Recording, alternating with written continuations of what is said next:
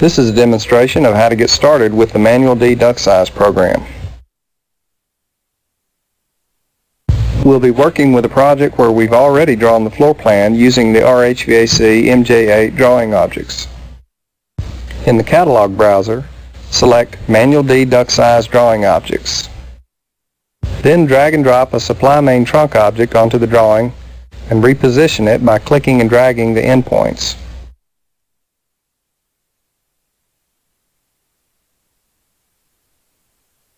Next, right-click the duct and click Auto Create Refresh Runouts.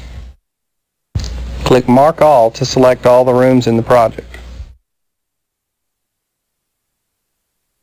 Leave the top option selected on the existing supply runouts options because there aren't any existing runouts yet.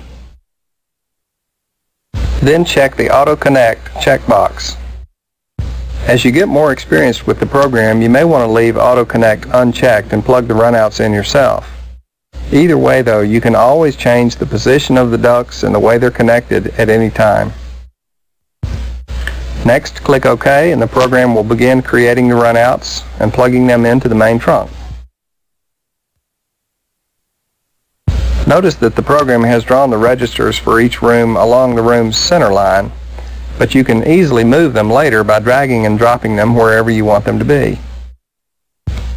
After all the runouts are created and connected, the program does the sizing calculations and updates the size of each duct on the drawing. The program has drawn the number of runouts in each room according to the supply CFM and the CFM per runout that you entered on the General Project Data window. But it's very easy to add or delete runouts for a room, and if you do so, the program will redistribute the supply CFM to however many runouts you want there to be. Let's delete one of these runouts in the bedroom so that there'll be only two. Right-click on the runout you want to delete and click Delete. Now let's reposition the remaining two runouts. To move a register, click on the center of it and drag and drop it wherever you want it to be. Now let's do the same thing for the living room.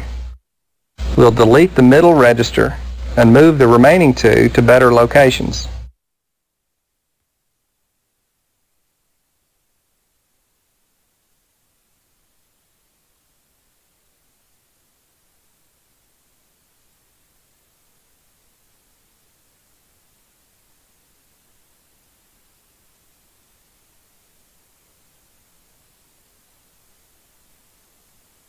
The remaining two registers, though, still have the old CFM that was based on 3 registers for this room.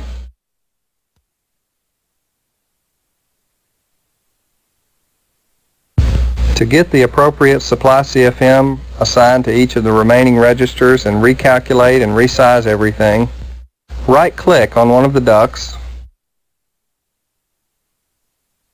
and click Resize Duct System.